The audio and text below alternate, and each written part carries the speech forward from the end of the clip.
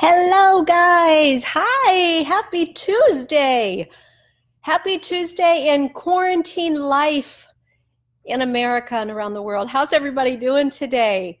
Looking forward to having some time with you at the prayer wall today as people are starting to jump on. Hello. Good afternoon. Pauline's on. A lot of you guys are jumping on Instagram. Here I sit again. I know you probably think I live at this wall. Definitely every day at noon I'm at the wall. Hi guys, as you're jumping on. Hi Doreen. Hi Bobby Joe, Jamie.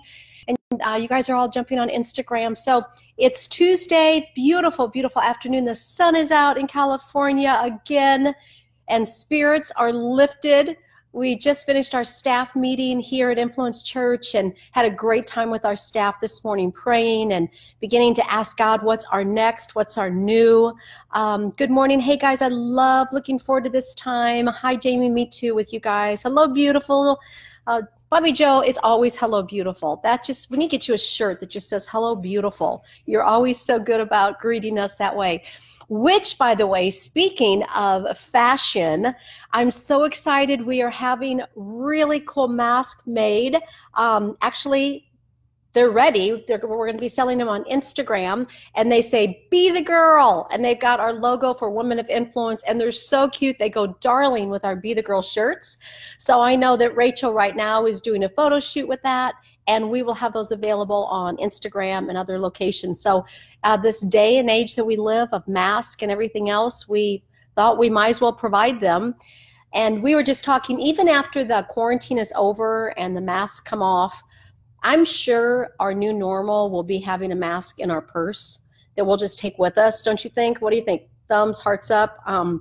If you're at an airport, you'll probably be wearing them and different locations. So might as well keep these masks in your purse. I think it's going to be part of our new normal coming out of COVID-19. So guys, I got up this morning and I'm excited. You know, it's Tuesday. So yeah, the hearts are going up. You guys are agreeing. It's Tuesday and it would be the night that we'd be together for Women of Influence for our coaching series. And tonight our topic is how to handle difficult people. How to handle difficult people. Now, you guys, when I put this coaching series together and I chose the topics 6 months ago, it was one of the coaching topics that I coach people on. How do I deal with, you know, that person, that difficult person? But as I prepared to bring the message for tonight, I realized I was that person. I am the difficult person.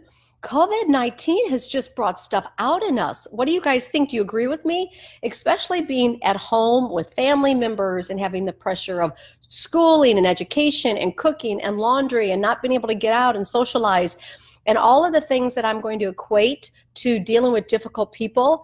I realize I'm doing these things. So I'm encouraged for tonight. I want you guys to join me at 6:30. If you're our small group leaders with Women of Influence, make sure that you get a hold of your group and you do your questions online together, do some watch parties. But join us tonight at 6:30 on our Women of Influence page for a continuation of our coaching series, Being Your Best in 2020. And I think I brought a little bit of humor to our message tonight, so I'm looking forward to it. Well, guys, I'm going to talk to you for a few minutes before we get into prayer about what are you doing in the waiting room? What are you doing in the waiting room? You know, I talked to you guys a few days ago about how the number 20 in the Bible, one of the indications of the number 20 is it means to wait. And there are a lot of stories in the Bible of that 20-year period and how it was an implication of a waiting period, and how in 2020, it's interesting how we're in a wait. And so this morning, as I began thinking about this, because I tried to take everything and I say, how am I spiritually processing that? So I thought to myself, what do I do when I'm in a waiting room?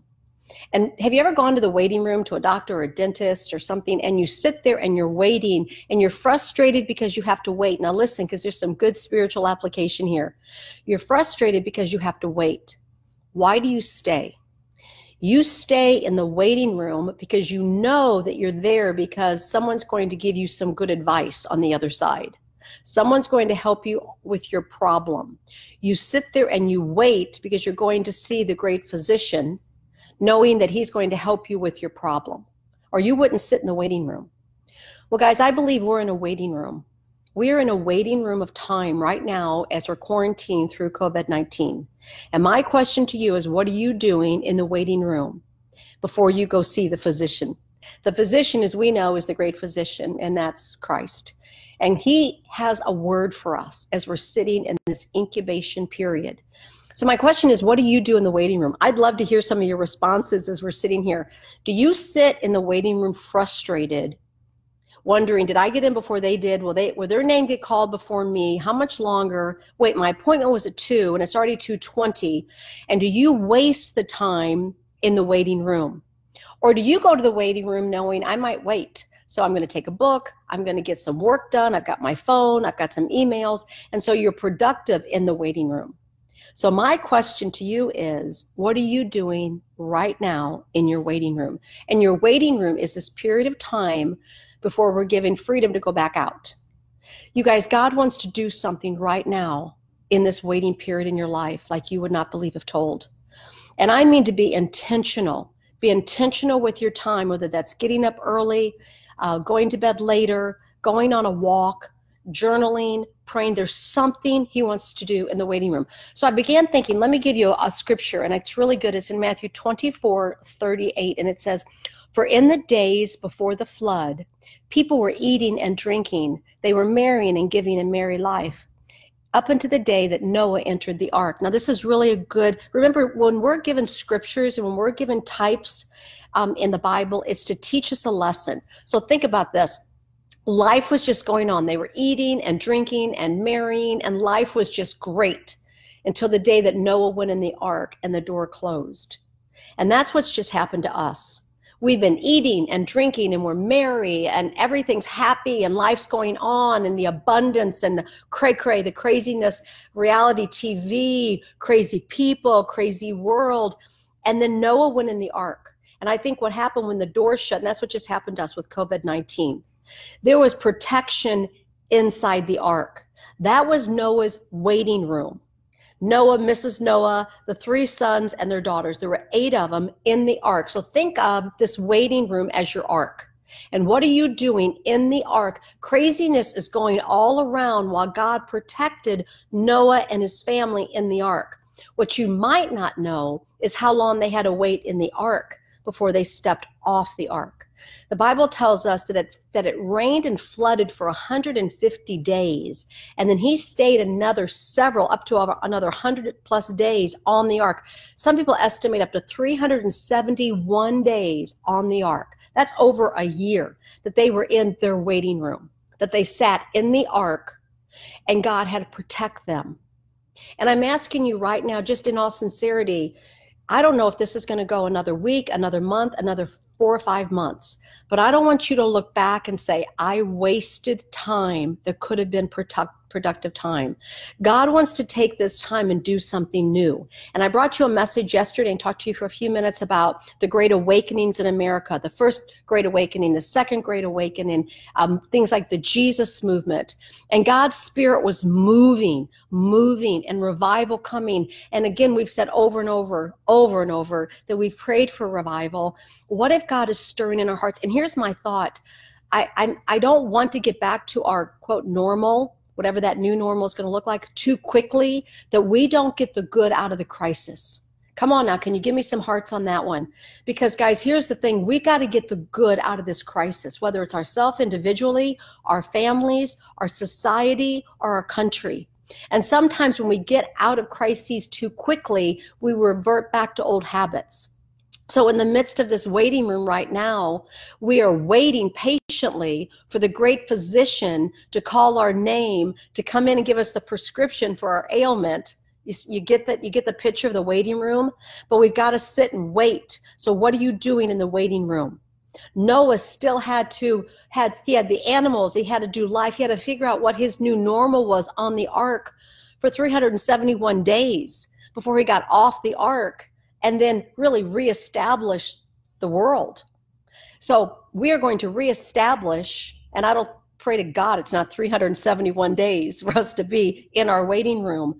but what are you doing? So I believe ideas and inventions and passions. I believe clarity.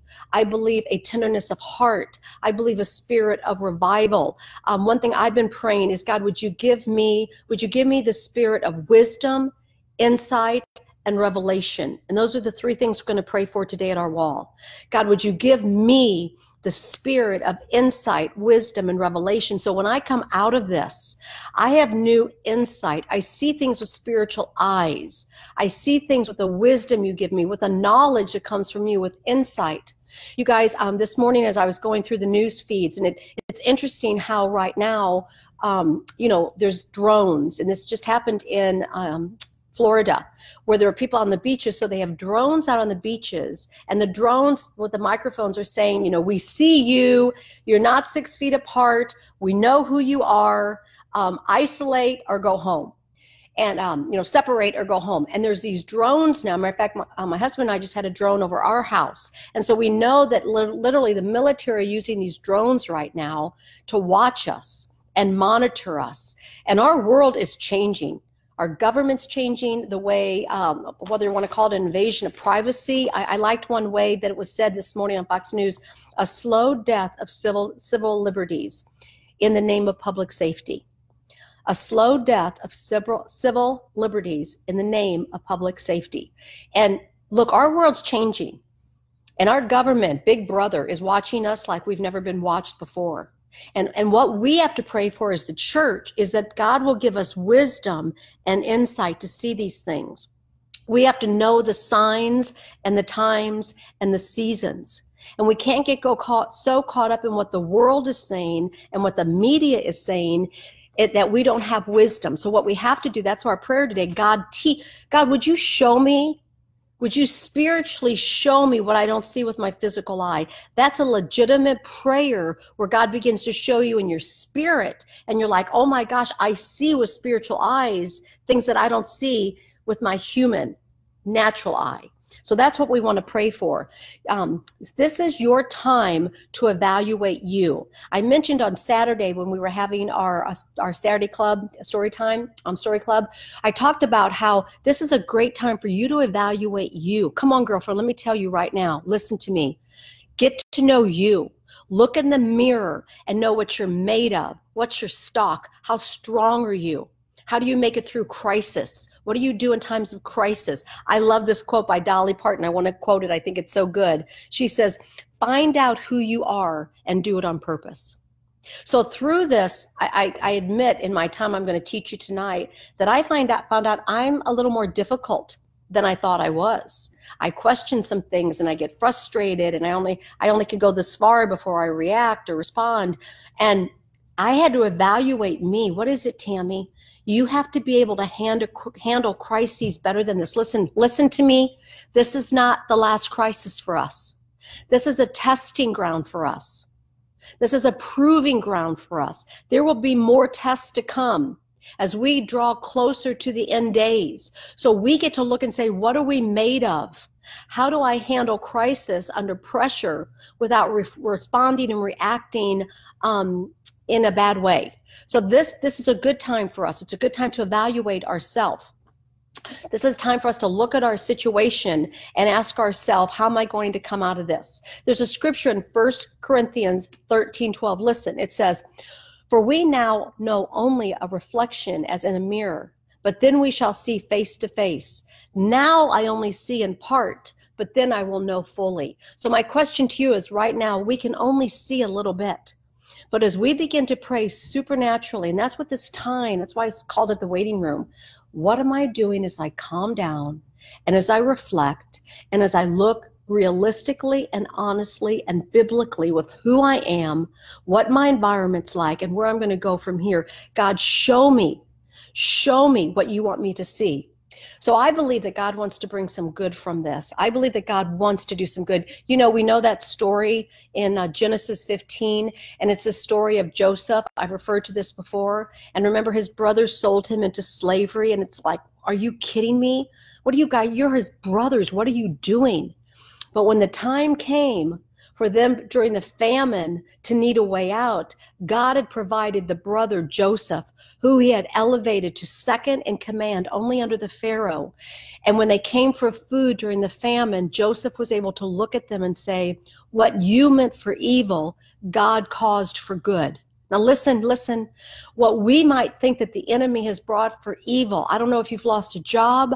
I don't know if you're stuck at home. I don't know if you're frustrated. I don't know if you feel weak. But what the enemy has brought, just like Joseph said, for evil, at the right time, God elevated Joseph to be in the right place to provide for his family. And I'm telling you, if you can just be steadfast and strong and secure, good is going to come out of this, and God's going to place you on a platform at the right time when he needs you, when everyone else is weak. So that's what this time is for. Do not waste this time. The Bible says, do not despise small beginnings. And this is a small beginning of rebirthing something fresh and something new. So as we go to the prayer wall today, I want you to join me, and we're going to begin to pray for these three things: wisdom, insight, and revelation. Over yourself. Come on, mama. Come on, girlfriend. I want you to be the best woman of influence, woman of character, woman of dignity. Push past the negativity, the difficulty, the comments you're making, your anger, your fear. Push past that and ask God, give me your wisdom. Give me your insight and give me your revelation. Father God, as we come to the wall now, and we've just talked about, we're in a waiting room of incubation, just like Noah was on the ark. And God, you have put us in safety right now. We don't want to waste this time.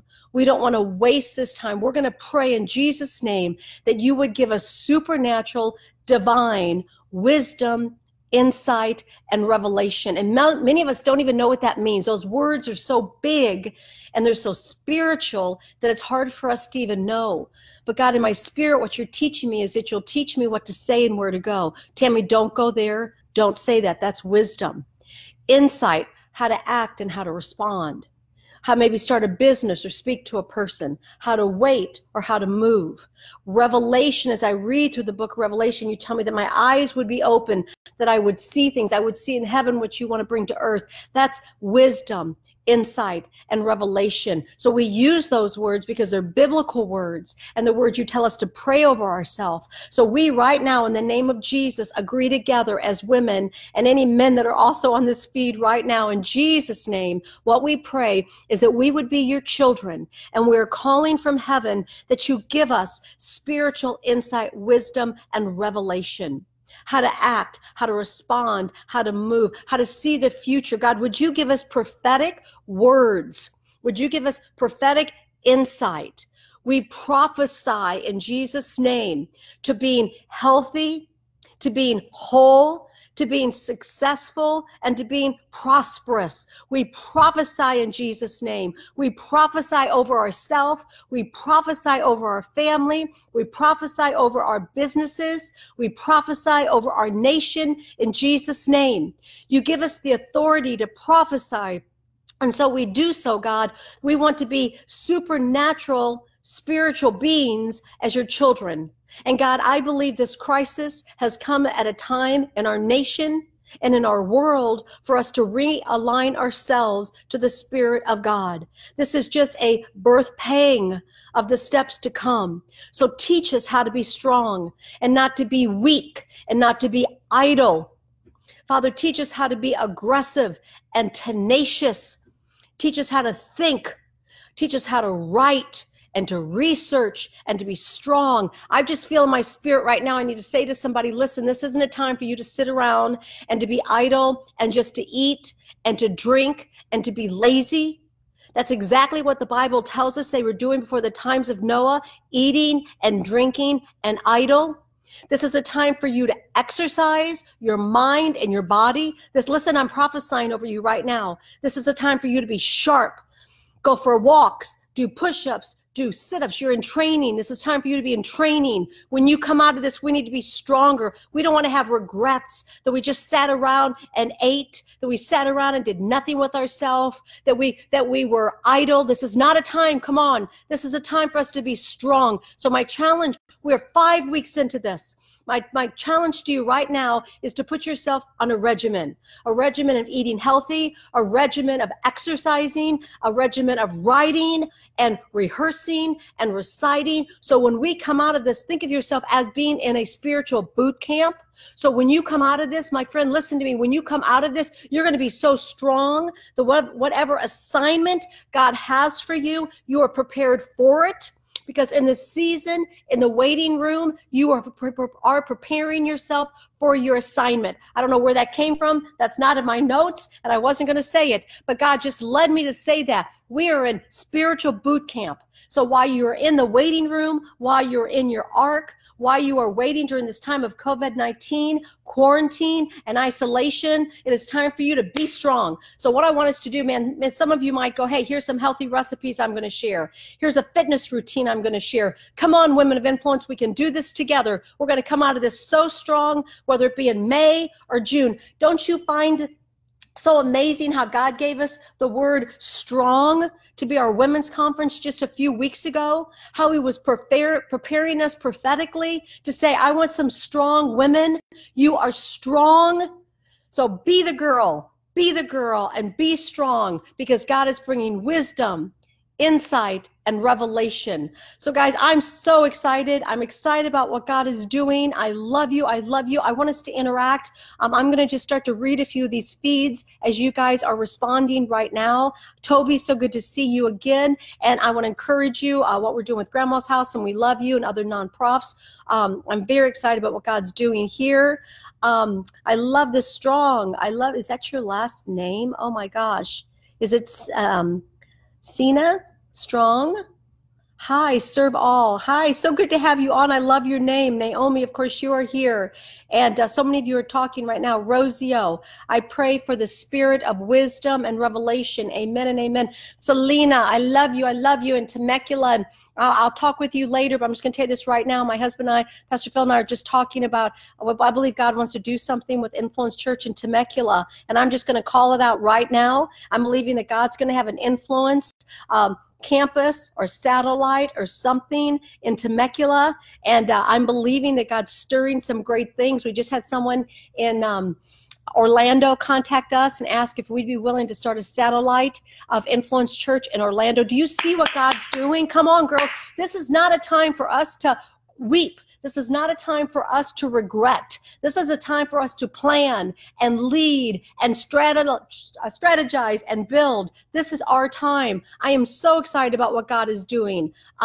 Oh my goodness, I'm so excited. Lisa, just saw Lisa in staff meeting, and love Lisa and love you and all that you're doing, the work with the podcast. Just so you guys know, all of these prayer times at the wall are on my podcast. So if you want to look at my website, you can send these to anyone. Please share these, because I think these prayer times are powerful and important to share. There's so many of you talking. I'm just loving this. Hi, Gigi. So good to see you again. Thank you for sharing. And Irene and Pauline.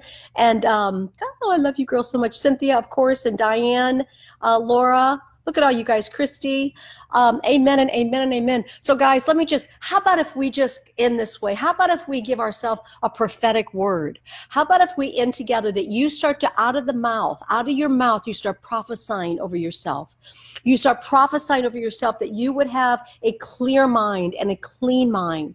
Pastor Phil talked to us this morning in staff meeting about our mind, our will, and our emotions. Listen, if you're having a bad day or a sad day, do you know where it starts? It starts in your mind. You decide in your mind where you're going to go with your day. Your mind, your will, and your emotions. So your mind thinks it, and then you get to will it, whether I'm going to receive it or not receive it. And from the will, it goes to your emotions. So you're not sad by emotions first. You're sad by your mind, and you literally can. And he walked us through. It was so good. So I say to myself today, I'm just feeling a little blue. I'm kind of feeling a little sad. if you find yourself saying that. And that is a real emotion. So you have to backtrack to the mind. You can't let your emotions run your mind. So you go back and go, wait a minute. Do I have a roof over my head? Do I have food on my table? Do I know God is my Savior? Do I have friends I can reach out to? Do I have clothes I can put on my back? And you literally have to start here in processing the emotions. And this is what we have to learn. The Bible says, take every thought captive by renewing your mind. And when you have a positive mind, even when you're feeling negative and blue, is it true? Yeah, life's different. I'm feeling it different. Maybe I've lost my job. Maybe I'm frustrated. Don't let that be your reality. Let truth be your reality, that the Word of God tells you that He will walk with you through every difficulty. He will guide you, He will equip you, and He will be with you. Do you see how actually feeding your mind will take you into your emotions and change your emotions? See, guys, this is warfare. Listen to me. This is spiritual warfare. And if we can learn to do this through crises, okay, you're ahead of the game. So this is the place we got to learn how to battle our mind, our will, and our emotions. Amen? Woohoo! All right, so I want you to prophetically give yourself a word right now. So this morning when I got up, I began to prophetically speak over myself and said, I will not be a negative person. I'm not going to be negative to my husband. I'm not going to be negative to myself. I'm going to learn to speak life over myself. I'm going to learn scriptures. I'm going to look in the mirror. Now, I can do it right now because I'm on live stream with you, right, or Facebook Live. So I see myself. Tammy, God loves you. God protects you. God's with you through this. God is so proud of you and how you're working so tenaciously to try to empower women and build women up. Now, do you see what I'm doing is I'm prophetically giving myself purpose. I'm prophetically giving myself love from the Father by Scripture. And that's what you have to learn to do. I've taught you guys, as women of influence, that the greatest war you'll ever fight is the war of the mirror. Looking in the mirror. If you can win the war with the woman in the mirror, you can win the war. That's what you got to do. You got to win the war with yourself. So I believe as women of influence, God is growing us up. He's empowering us. And we're going to come out of this as a strong, strong church, a strong body of believers, and a strong nation. So I love you guys so much. I miss you. I want to encourage you to be a part of Women of Influence tonight at 6:30. We'll start with some worship music, and then we'll go into my teaching time and into your small groups. So let me just look. Anybody have anything they want to share before we get off? Hi, Valerie. Love, love, love you. I love this. Totally was on wisdom. Amen. I love it. Hi, Denise. Hey, I want to do a shout out to Denise Sweeney, who's on, who works at Ralph's. And I thank you. I consider you a first responder. You have been up there working tenaciously with our food and helping us, and all of you people that are so, so good to help us. We love you. And I just want to shout out to you. I love you and I appreciate you so much, Denise. And Judy, good to have you join us.